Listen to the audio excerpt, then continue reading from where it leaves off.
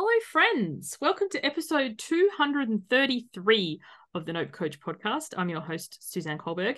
Today, I'm joined by the fabulous Gloria Eid, who has just written and published. Is this your first book? I didn't ask. It is. Her first book, and I have it here on Kindle, show it off, Waves, Poems on Grief. Oh, you've got the actual book. Yes. It's fabulous. And this is a pertinent topic for me. So those of you who are listened to probably the last 30 episodes or so will be familiar that my mum has passed away recently. And so when I saw that Gloria had written a book about grief, I was like, this is a pertinent timing for me.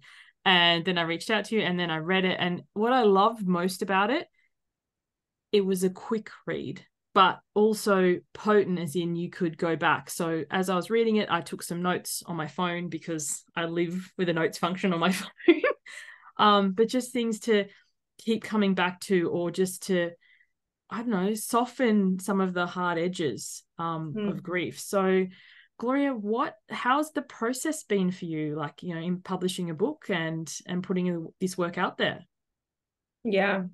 Well, first, I want to acknowledge your loss, and I share parent loss with you.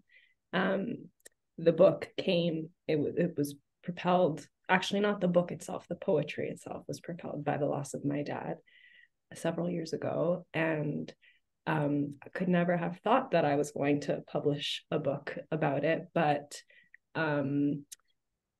just really tuning into the times and that there is a story here and some kind of arc around the poetry that I did write over the course of some acute months of grief, and even after the acute time of my loss, just sort of living in the aftermath of it in more normal months. I put in air quotes, how I still was getting on around that. Poetry was a place for me to process all of it. And the publishing of it really came serendipitously. Last year, I was asked to be part of a documentary series where the director had an idea to feature poets, local poets who had used poetry to work through some kind of topic around mental health. And so I submitted my interest to talk about grief and loss and my use of poetry to support me through that. And so that documentary got featured or got screened in September of this year, so just a few months ago. And when the airing happened several weeks before that, the producer said, by the way, we'll have a merchandise table on the date of the night of the screening. So if any of you have something to bring, feel free. And that was the thing that actually planted the seed for me to do some work to put a story arc together and just publish this. I was like, could I make this happen for the screening? I didn't. It took maybe 4 months beginning to end to put it all together, but it did prompt me to publish this at this particular time.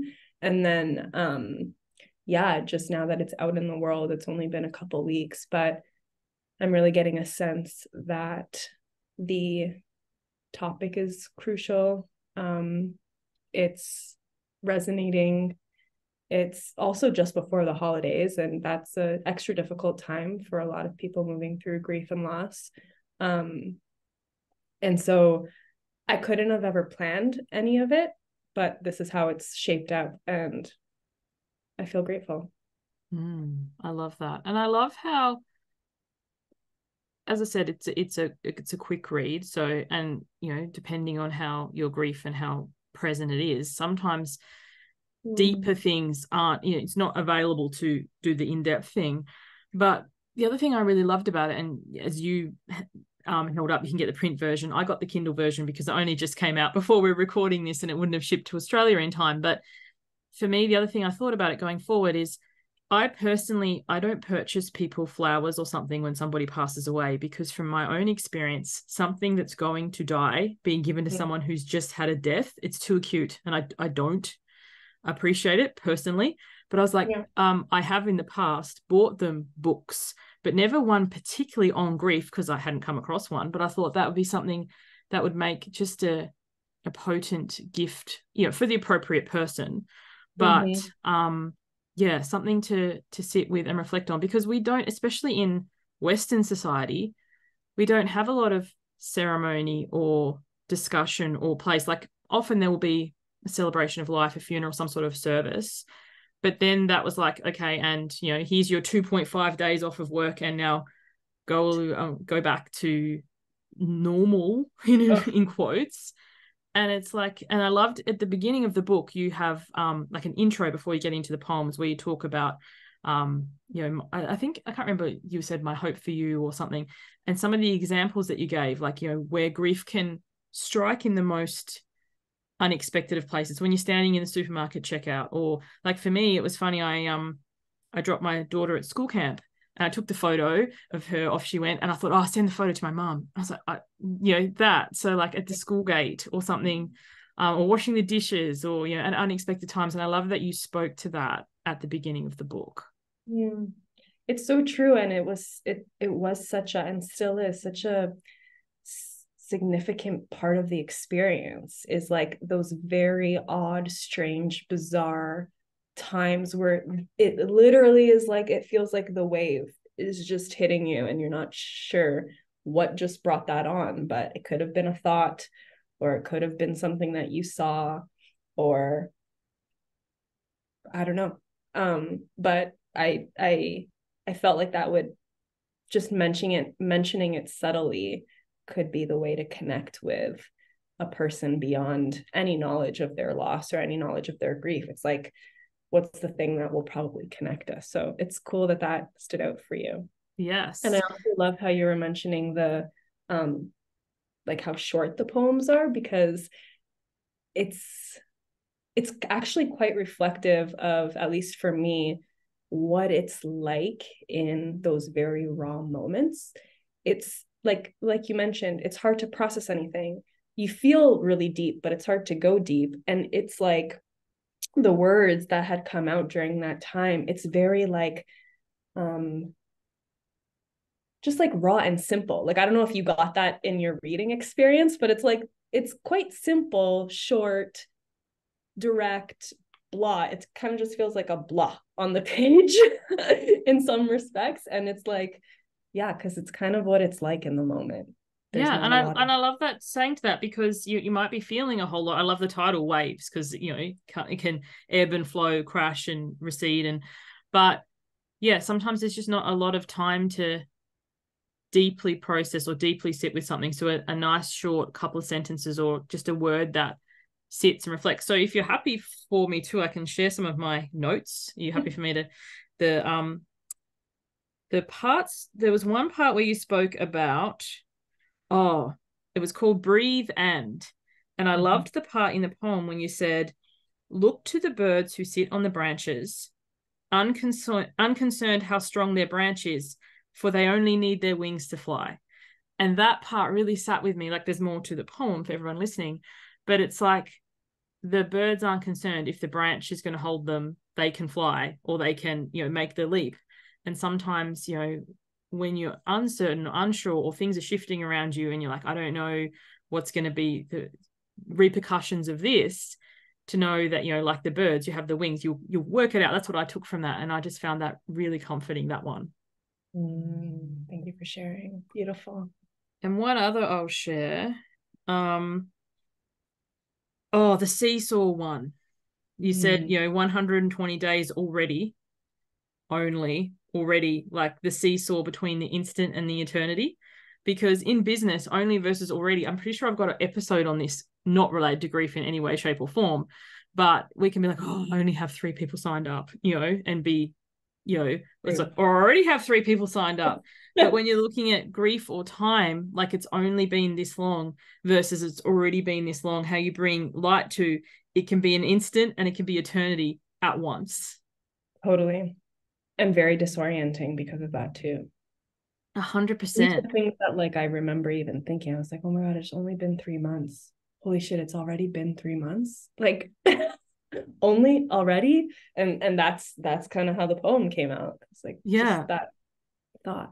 And it reminds me of the quote Sophia Bush says, you can be a masterpiece and a work in progress simultaneously, something along those lines. I've butchered it, but it's kind of like we can be working towards something, but also own that we're already really good at something. So it's only been this amount of time, and simultaneously it's already been this amount of time. Like they can coexist. So cool. Oh, so I'm just looking at time. I've probably got time for one more. What else did I write about? Oh, you had another poem called Something. Oh, I loved this when you said having something to look forward to, like a trip or an event or a visit or something, not to fix, but just to remind you that even in your grief, you're still alive. And I think that's really important, because I think sometimes we try and fix it. And there's a little, I don't know if you've seen the meme or GIF image going around, and it's saying how we thought grief would happen. And it's a picture of a circle and it shrinks, but instead we grow around it.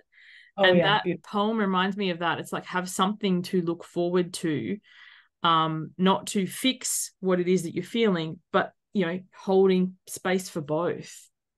Yeah, because it won't fix anything and it doesn't fix anything. But at the very least, it helps remember, or at least for me, it helps remind me that, okay, I'm still here. Like there's still things that I could do. I'm still alive. Like there are people that still care, that I still love, that I there are still activities that I can still engage with. There's still trips I can take. There's still something, yeah. I love that. So thank you so much for joining us, Gloria. Can you let the listeners know what you do and where they can find you? Obviously, for the book, it's on Amazon. For those of you listening in Australia, it's probably in other places as well. And you can get it on Kindle, or you can grab the actual copy of it. But what do you do and where can people find you? Amazing. They can find me at gloriaeid.com. And I'm a life and leadership coach and also a grief guide. And I help people navigate through transitions of all kinds. And as I do that, more than anything, helping them tap back into their inherent creativity so that they can be the person that they need to be to do the things that they care to do in the world. I love that. So Gloria is the traditional spelling, Gloria, and then Eid is EID for anyone listening, because I don't do show notes. Thank you for that. Yes. I love it. Thank you so much for joining us, Gloria. Thank you so much for tuning in, everyone. And if you have, wherever you are on your grief journey, I highly recommend grabbing Gloria's book, and just, those little snapshots that we've shared in this episode, may they give you some touchstones on your own journey. Beautiful. Thanks for tuning in. Bye for now.